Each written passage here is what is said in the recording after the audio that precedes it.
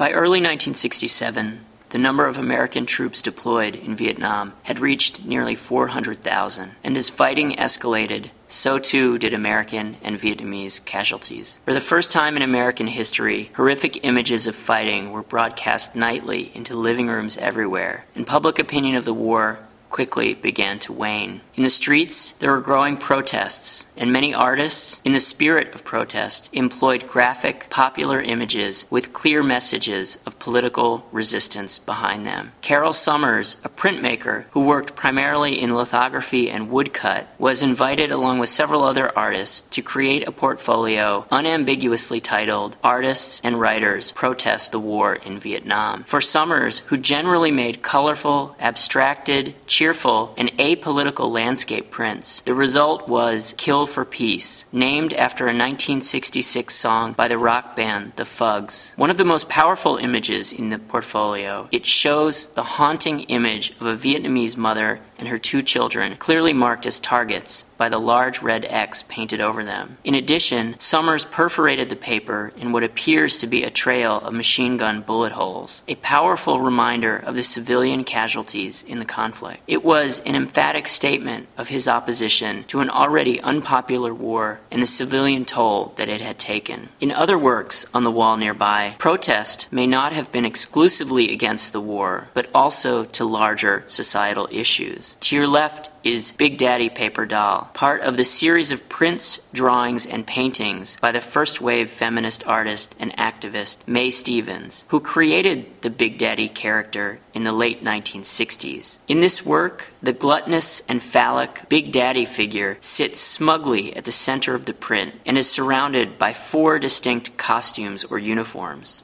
Stevens' work is a great example of how some artists in America use pop-inflected images with a powerful political message. Amusing though it may appear, Big Daddy Paper Doll was a scathing indictment of white patriarchal institutions of power, and as a paper doll, the Big Daddy figure, surrounded by different attire, could take the form of executioner, general, policeman, or butcher.